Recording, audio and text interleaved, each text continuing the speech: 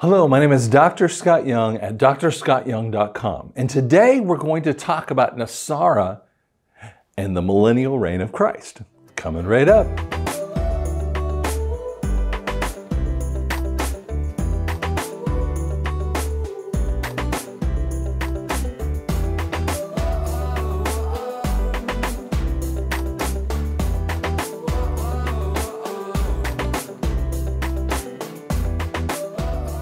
Now, when we ask this question, I hear this, I'm listening to patriots talk left and right. And I'm getting arguments from people, and that's why I'm trying to address this point. Listen, guys, if you think we're about ready to see a 1,000-year millennial reign, you haven't followed what the Bible says. Just because we're going to go through a time of peace in NESARA, it doesn't mean that the NESARA peace has to be a 1,000-year reign. Now, I know there are patriots who are saying to you right now, we're in the middle of the tribulation. We're in the 6th trumpet or in the 5th trumpet, or picking their little thing. And I'm going, here's the point. Here's the really easy answer.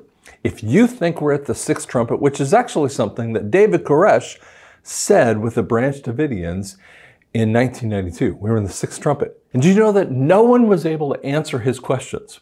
That's what some of the Branch Davidians actually said about him. Going, dude, I could fix that in 5 seconds. Sounds like I'm on a game show there. My point is that if you think we're in the 6th trumpet, that means that we have trumpet 1, 2, 3, 4, 5, 6, right?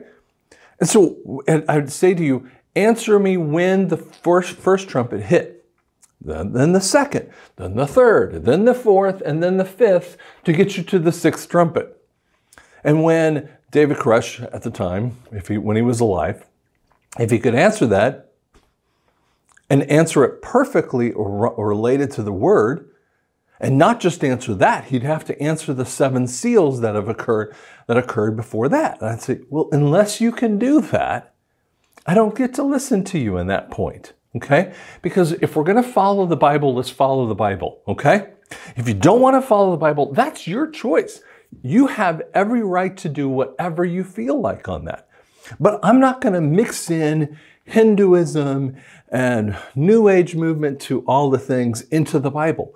I'm going to follow the Bible because I can prove it over and over again that it is true. It has medical information inside there. It is completely accurate. And there are not other books in the Bible, so don't get off into that silliness. I don't want to go there. And so the answer is, are we going to go into the millennial reign? Well, the millennial reign is 1,000 years of peace. But it's 1,000 years of peace in a different way. It only can happen when you go through a 7-year tribulation.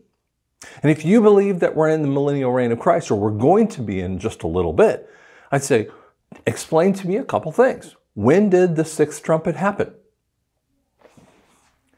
6th trumpet is 1/3 of the planet dies from a war. Well, was that World War II? That's not 1/3 of the planet that died in World War II.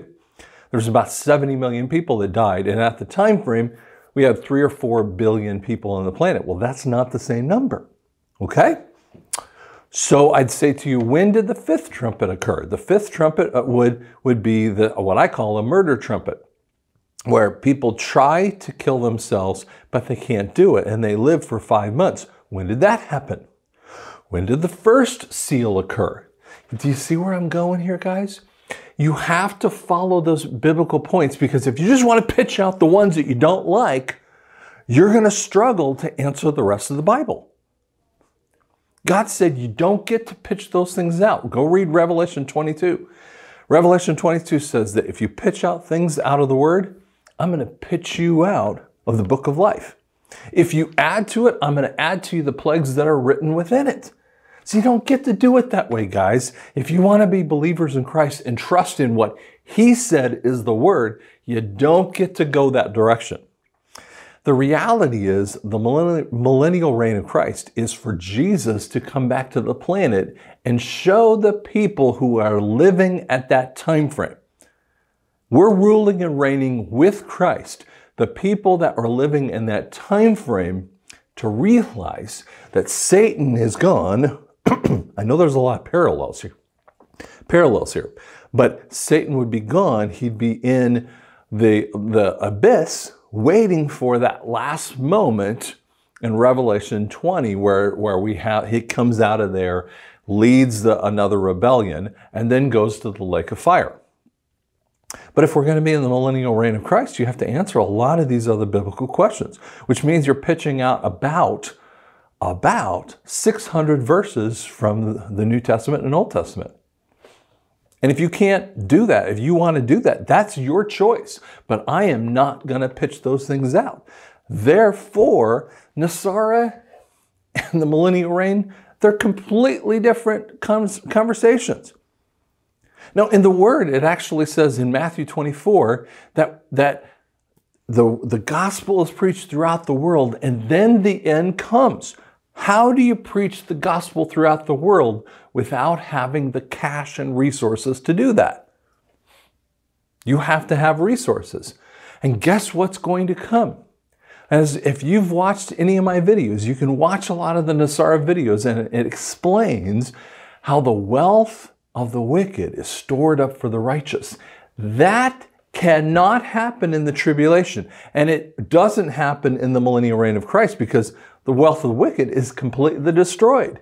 Therefore, the only thing that happens, these are pre-tribulation responses. The NESARA is something outside of that point. Now, if you want to know a little bit more about that, I have NESARA and the Mark of the Beast. You can go on to drscottyoung.com and it gives you a direct ability to go buy it either as an ebook or you can buy it as a physical book like this. It's not that hard to read, but it helps you understand some of the basis of that. So I hope that helps you out and gives you a deeper detail inside of what's happening. So thanks so much.